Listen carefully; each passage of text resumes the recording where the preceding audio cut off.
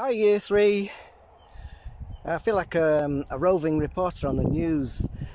This is David Hockney reporting live from Garrowby Hill.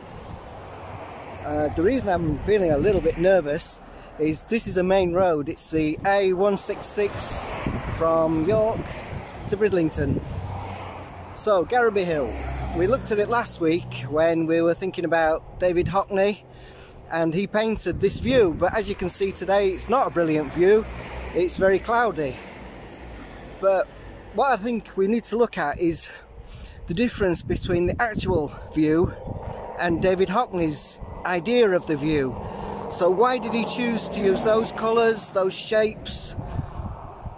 I think what I'll do in a minute is I'll turn the camera around and you can see the view for yourself. But there's a few things that are in the real hill which David Hockney put in his painting. So what is the same and what is different?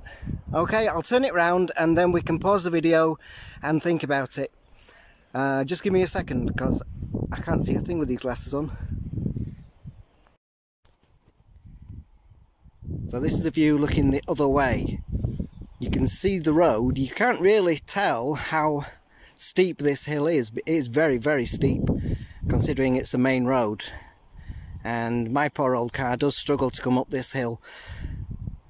Now over there in the distance you can see all the fields, you can see the hedges and the trees at the side.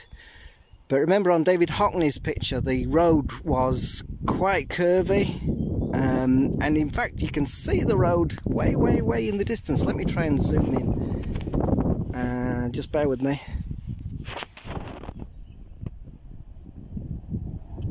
It's way, way, way down there. That's the other part of this road, which eventually, hang on, let me see if I can point to it as well. Can I put my finger in? Yeah, there it is. There's the road. That's the A166 that goes eventually to York. Now, another interesting thing is on the horizon, which sadly you can't see today because of the bad weather. On the horizon is Bradford, and that is about 60 miles away. It's there somewhere. So we'll just pause it now and think about this view and what makes it different to David Hockney's and what makes it the same.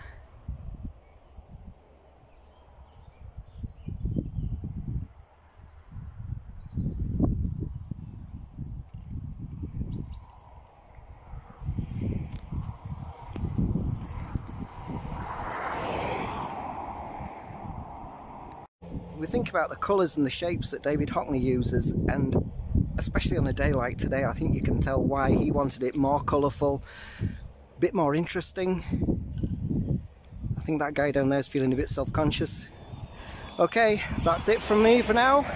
I'm gonna go back in my car, and then about 40 miles that way is the seaside. So candy floss, ice cream.